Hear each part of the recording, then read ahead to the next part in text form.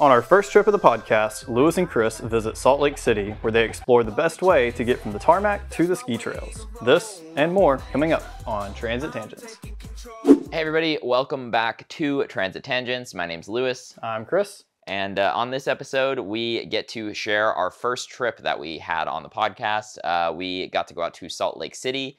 We filmed a couple of episodes there, so stay tuned for those. On this one, though, a particularly fun challenge. It's been a while since I have gone skiing. I grew up in the Northeast, skied all the time. Chris and his husband Brent go quite a bit, and had the pleasure of joining on this trip. Yeah, we go skiing quite a bit. It's the first time that we've been to Utah for skiing, which selfishly might be one of the reasons that we chose Salt Lake as our first trip of the podcast, first of many trips coming up.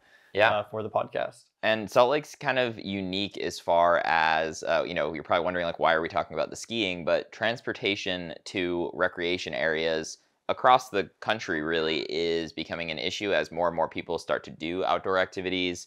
You see this in national parks, other similar instances like that. But in Utah, with the ski resorts, they're having real traffic issues trying to get, so many people who are getting into skiing up to the mountains. And many of these mountain roads are really narrow. They're one way in, one way out. There's lots of different transit solutions being talked about. There are buses presently. There's plans for potentially a gondola, which obviously piqued our interest. So it's an interesting case study to go and check out. And it was actually really informative. And I think you might be surprised some of the things that we discovered and some of our opinions on it all. So we documented some of our journey of traveling from Austin to Salt Lake. We met up at the Austin Bergstrom Airport, our international airport. Our international airport here in town. And then ventured over to Salt Lake. We sort of broke this journey into two parts. The first part was once we landed in Salt Lake, we had to get to the hotel. We did land fairly late. And then the next part is getting from the hotel to the ski resort. So let's see how it went. Excuse me, sir. I have a very important question about gondolas and how you feel about them. You scared me. Where are we today, Lewis? We made it to Salt Lake City. Woo! What's our objective now? We are going to catch the light rail, and we got to get on another one after that. And we'll have a little bit of a walk to the hotel. Skis in tow. I was not ready for the cold. All right, so to set the scene of what we are seeing, the train station, thankfully, is only a couple steps right outside of the terminal, so definitely not bad. There's places to sit, but I have to say it is brutally cold out here. There's little signs telling you when the trains are going to come. There's train hosts to help you out, and there's a little place to activate your ticket. All in all, not bad. We are currently at the airport. I can get one with my nose. We're trying to get to, I believe, historic Sandy. So we're gonna go Central Point Station. to Central Point Station, right there. Now we're gonna switch to the red. Right? Nope, I lied. Switch to the blue to Sandy. Our map graphics are getting really low tech. You have to make an account before you do anything because that's totally easy to do once you're on the go. Fortunately, we have some time. Yep. Where I didn't have an account and I made us late. All right, so figuring out this app. I think we're gonna. What app are we using? Transit app. Transit app. Because Salt Lake City does not seem to have its own app. So although I think it's a little cool that it uses this. Yeah. See how it goes. All right, so I need a ticket. I think this is right. It's cool that it tells you sort of the trip as you're planning your ticket or as you're getting your ticket. The one potential benefit of this transit app that does work for even in Austin, it has all the bus routes and stuff on it. Obviously can't buy a ticket on it, but if everyone was using it in every city, that would be pretty cool. That would be cool. But that's never gonna happen. Yeah, so the fare type thing. Oh, all of these fares, the bottom are the type of fares you have to choose from? Yes. And we're doing, it is a lot. So we're not doing ski one way today. We're just gonna do one way to get to our hotel. Correct. Probably the ski one way tomorrow. Yeah. Wow, that was very close up on your face. Cool. Successful ticket purchase. Successful ticket purchase. Boom. There we go. Waiting to activate. But we were just commenting on the chilly weather. There are no heat vents or anything. That would be a... I'm not cold. Do I look cold to you? It's fine. It's fine. Everything's fine.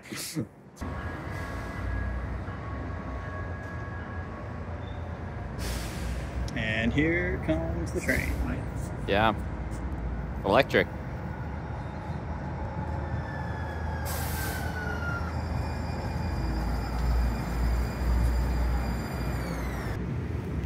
Pretty quiet. But we are at the end of the line. Yes. So, just for context here, we're currently... We're actually a team of 3 today. And my husband decided he didn't want to take public transit. So we're going to see if we beat him there. We probably won't. But we're going to live track his location the whole time. And he's still at the airport, and he's moving. Oh, okay. Now he's moving. Now, is he in the car, or is he in a shuttle? He's probably in a shuttle. Interesting. So it turned out that Brent actually was already in his rental car and not in a shuttle. We had a little bit of a head start. We were on the Trax Green Line, headed into downtown Salt Lake, well on our way, but he was likely going to gain on us. Should you be sitting on public transit, according to Hoffman? No. Break the rules.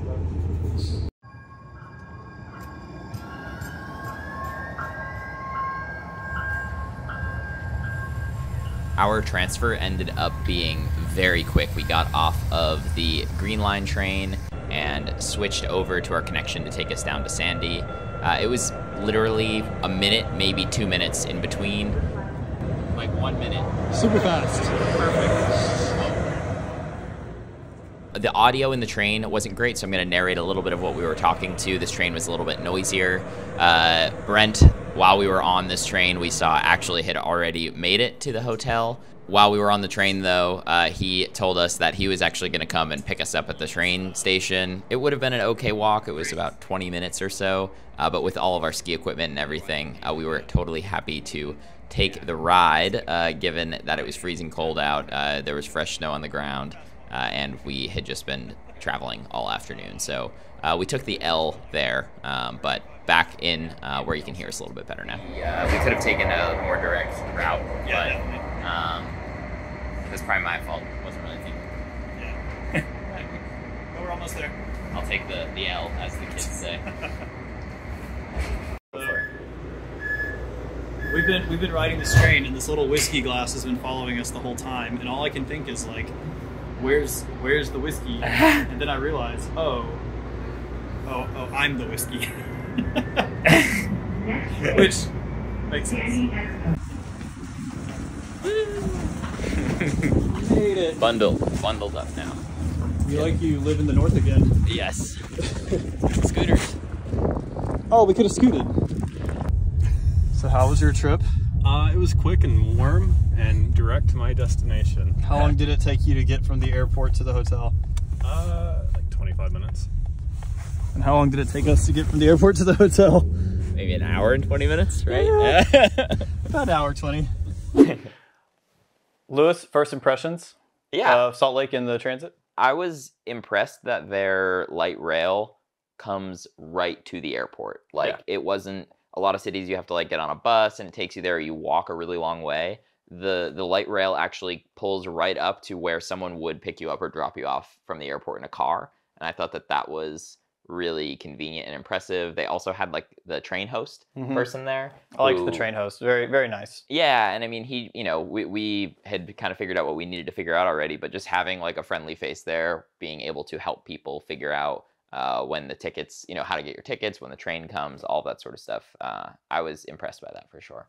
Yeah, same. I thought the train being there really close was great.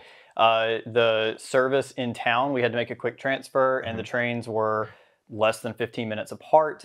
I think we stepped out and we didn't even have time to like get the camera ready again for the next train as it approached. Right. So the frequency was great from us being able to go from the airport into town, make the transfer, and then head out to the hotel. Totally. And there were a couple options, and we're going to get into this more detail in a further episode when we do Seeing Salt Lake City in a Day using only public transit. So if you're not subscribed, good reason to subscribe to, or follow, or whatever platform you're listening on or watching on. to see that. But we had a couple options. The Trax system is the light rail system in Salt Lake City, and then they also have a great commuter line called the Front Runner. Again, we'll kind of get into more details there, but we actually had options of different ways to go, things like that. But yeah, overall, it was pretty straightforward. Yeah. You know, especially for a city the size of Salt Lake, it's not a massive city or anything, and to have the system that they have at the frequencies that they were running them at, I was pretty impressed. And this is also my first experience with the transit app. So unlike a lot of cities that may have their own dedicated app for figuring out the lines and buying your fare ticket, kind of like in Cat Metro, we have its own app. There's an app called Transit that interfaces with many different transit agencies. It was very straightforward on how to get signed up, logged in, put in your credit card information. Buying the ticket was, again, pretty straightforward. And then following the trains on the maps. So it seems like Salt Lake City has opted to allow this third party to sort of manage that mobile and public-facing app, and it worked out great. And I wish more cities used it. Yeah, I think honestly in the future we could do an entire episode on the Transit app and how other folks could take advantage of it versus building your own apps. There's definitely pros and cons with that, but yeah, I did think that was like, I was surprised when we saw it. Yeah, super easy, pretty seamless getting out of the airport into the hotel. Yeah. The next step, though, of this, and we skied for a couple days, and we wanted to see what it was like doing this in multiple different fashions, basically. So for those of you unfamiliar with Salt Lake City, the ski resorts there, and other recreational opportunities there, basically just to the west of downtown, you have Little Cottonwood Canyon, which has the ski resorts Snowbird and Alta at the top of the canyon. And then you have Big Cottonwood Canyon, which has Solitude and Brighton at the top of the canyon. These are both like one way in, one way out canyon roads that are narrow. They, in the wintertime, close for avalanche mitigation every time there's a big storm. Little Cottonwood Canyon has one of the highest, and I can't remember the term for it. It's like there's an avalanche index, and it has one of the highest risk potentials for avalanche activity, especially without any mitigation. And as we saw over the weekend, there was a lot of snow all weekend, and they were constantly working on avalanche mitigation and shutting down the road. We experienced some of these closures firsthand. We talked to a lot of locals. They definitely happen often. And what ends up happening is kind of a traffic nightmare. You know, with people we were talking to and in our own personal experience, I mean, to go a span of just a couple miles up these roads takes over an hour every time. I mean, we'll get into some of the details. One of the ways we came home one of the days, just to drive down this road, took us 3 hours to get from the ski resort back to our hotel. And it's not just tourists who are, or sorry, it's not just locals who are making this drive. You know, I think of a ski town and I think locals are driving in and out, but those who are visiting the ski town are staying at the resort or staying near the slopes. That's not really an option. The way these resorts are set up, in these two canyons at least, is that there's very small villages. There might be one hotel.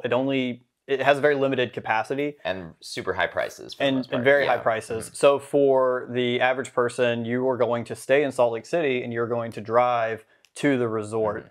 And locals are doing the exact same thing. Not to mention workers too who are needing to deal with these. I mean, I can't imagine working at any of these places, but that's like just to deal with the traffic. That's a whole other story. But so everyone is forced to use these two canyon roads, which, as we said, get closed down pretty frequently. Absolutely. So yeah, it was interesting. One of the days in particular, though, we had like a really it got more interesting on accident actually as we started doing it. Little Cottonwood Canyon was closed down for most of the day this day, so we decided to go up to Big Cottonwood Canyon.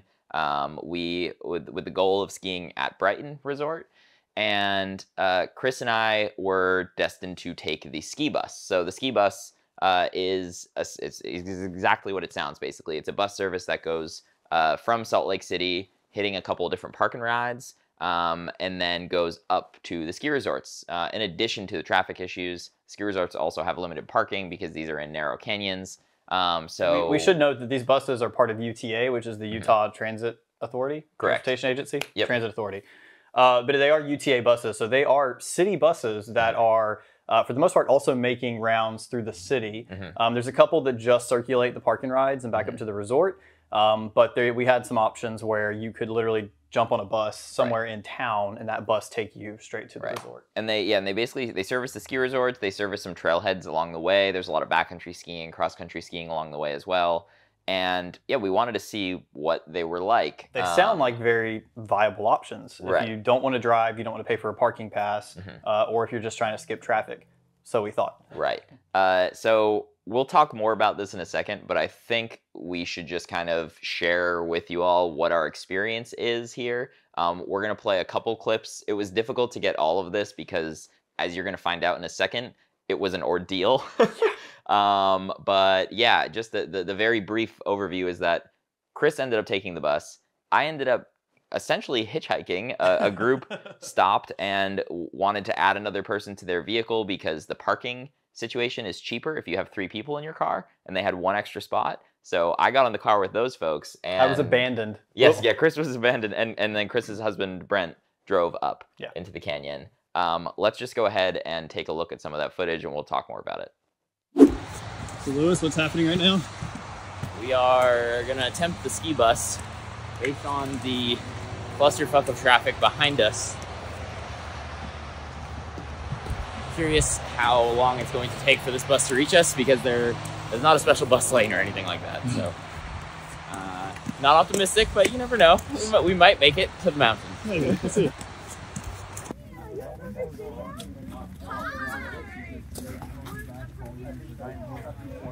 We almost saw a fight. So Chris and I were trying to take the bus for today, and Brent was taking the car again just to see the time difference, and we got dropped off at the park and ride while we walked a bit to the park and ride because the traffic was bad, and Brent was further back in line for the line to just get up Big Cottonwood Canyon. And about 5 minutes after being there, a couple pulled up looking for a third person for their car, and I got picked up. All right, we'll do it here. 3, 2, 1. Good luck, Chris. Yeah. Chris waited for the bus. He waited an extra probably 25 minutes at least. And I got up here first. Nice conversation, a lot of snow. So we'll see how long it takes Chris and Brent to get here. So let me lay the scene. We left the hotel. We knew that Big Cottonwood Canyon had been closed for a little bit of time that morning. We were not expecting the traffic jam that we saw at the entrance of the canyon. When we arrived, we sort of mistakenly got out of traffic and drove to the entrance of the canyon, not realizing that the line we were passing, that was 1.5 miles long, were just all vehicles trying to go to the same place we were. So that's when Lewis and I decided, all right, we're going to sit in traffic anyway. Today's the day. Let's take public transit. Right. So Brent drove into a parking lot near the base of the canyon. He let us out. We had to then go back into the canyon to get to the park and ride, which is right at the entrance, the mouth of Big Cottonwood Canyon. And then Brent got back in line to wait for the traffic. And this is a pretty normal scene for how people would use this. So the ski buses don't go everywhere. And frankly, not to be a downer, but to try to go skiing from like anywhere in town with your skis, your boot, like all of your equipment, doing multiple transfers. I love public transit.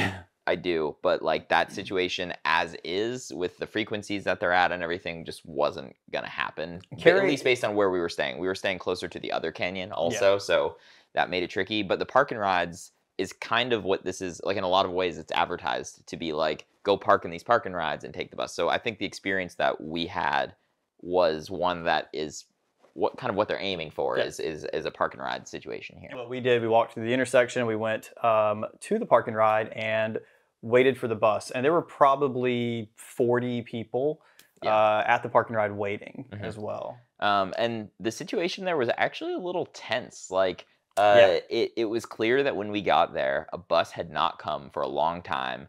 And despite there being a schedule, it was clear that that schedule meant absolutely nothing. Like absolutely nothing. It's bus is scheduled every half an hour. People had been waiting there clearly for more than that. they did have two kind of like hosts who worked for the UTA at There were the station. three. There were 3 hosts, all trying to keep the peace. And I mean, at one point, some of them were saying like, "Oh, a bus will be here any minute. A bus will be here any minute." And clearly, they didn't even have any clue when the buses were coming.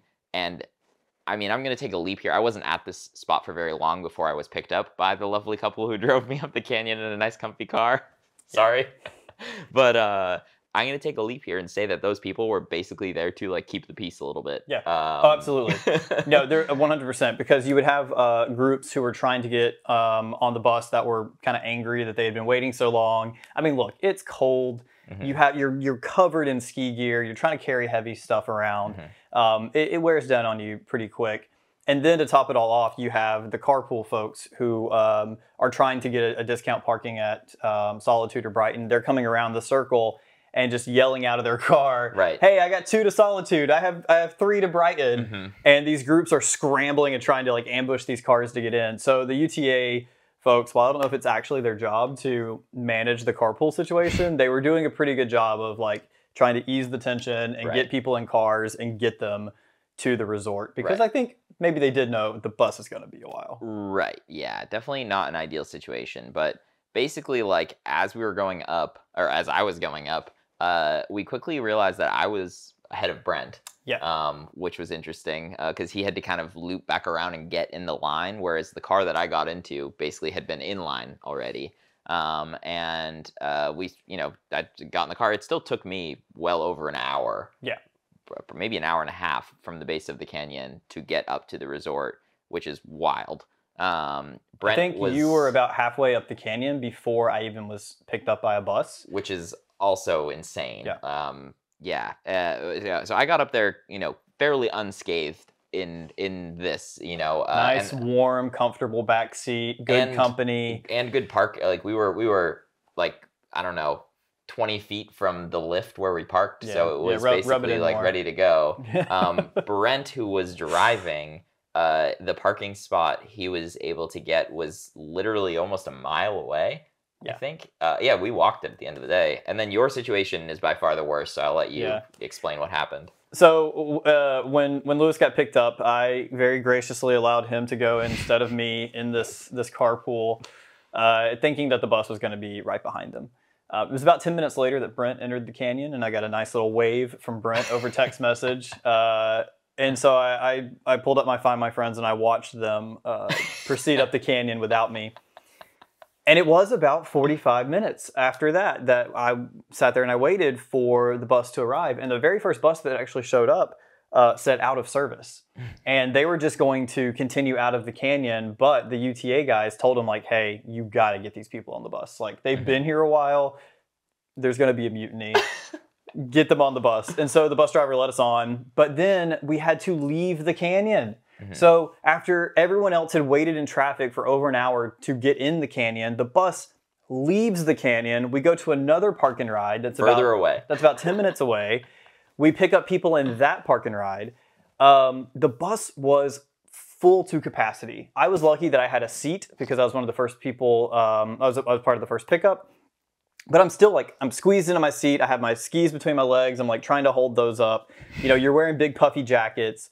It is not comfortable. And then the poor people who got on the bus at the second park and ride had to stand in the aisle, which I have to say cannot be the safest solution for going up a snowy mountain canyon. No. But there were people in full ski gear, boots, everything, holding their gear, and they stood in the aisle for over an hour for us. Actually, sorry. More than that. It was more than that. It was an hour and a half from that park and ride. But they stood there in the aisle with all of their stuff. All said and done, I mean, I beat you to the top by like 2 hours. Yeah. 2 hours. I started skiing. I feel bad. After I got up there, I was like really relieved that I was not in Chris's situation, but I felt horrible. I did. I was very conflicted. I think we can laugh about it now. We can laugh about it now. Yeah. Also, the bus ride up, it was so slow. You're stuck in traffic the whole time because one of the reasons I'm so upset that we had to leave the canyon is that we then had to sit in traffic to get back into the canyon. And then once we got in the canyon, I think I sat there next to the park and ride in the bus We went back to the same park and ride. We went back to the park and ride that they picked us up from the first time, and we picked up like 2 or 3 more people. But we sat there in traffic just outside of the park and ride for another like 10, 15 minutes, and then just slowly made our way up to the canyon to the point that I took a nap. I took a 20-minute power nap on the bus. It was pretty miserable. I will say props to everybody who experienced that journey with me. I asked a couple people if they wanted to talk about the experience. Like I was going to record a conversation, and the like 3 people around me were like, absolutely not. So, which is totally fair. I would have said no at that point, I think also. But props to everybody on the bus for having pretty good spirits the whole time. And we did finally make it there. I know when we finally pulled up to the resort and the door opened, this kid just goes bolting out of the door. He's like, "Get me off this bus!" Yeah, it was really funny. No, and I mean it was a wild scenario, and there are some proposed solutions, and we are going to talk to someone in the next episode in depth about one of the solutions for one of the canyons, Little Cottonwood Canyon, which there is a proposed gondola to run up this area. It's very controversial in the area. I'm not going to talk too much about it because it is. Trust me when I say it's worth watching in the next episode. Yeah. Really good conversation with somebody about the gondola. So definitely be subscribed for that. But other solutions, I mean, or issues with the current system is, again, lack of a real schedule because the traffic is so bad. The bus sits in the exact same traffic as everybody else. There is no bus lane. There's no bus priority. The buses not only have to sit in all the traffic, but they also have to wind through the same parking lots that all the people are taking forever to park their cars in. It's a laughable solution, in my opinion, that isn't, like, you're never gonna, if someone did that once, they're never gonna do that again. Right. Like as it is right now, you're never gonna do that again. Until it improves, I don't think I'll ever do it again. No. Yeah. No. And again, like, we're people who want to do that sort of thing. Although, to be fair, I don't know that I ever want to sit in that traffic to go skiing again. The conversation that I had with the folks in the car who drove me up said it was really normal to be sitting in that sort of traffic. They were like, "Oh yeah, like we're lucky if we're ever at the mountain in 2 hours, let alone what they had gone through that day."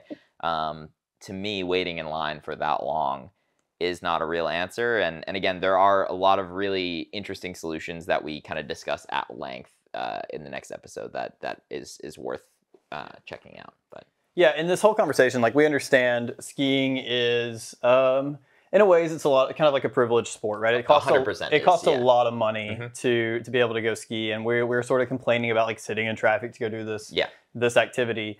But it's sort of beyond just the skiing. You have people who are doing the backcountry skiing, which is a much more affordable and accessible way to get out and enjoy nature. People getting to work. people getting to work. People who are trying to get to the canyon to be there to serve food and operate the lifts and make this an enjoyable day for people coming in.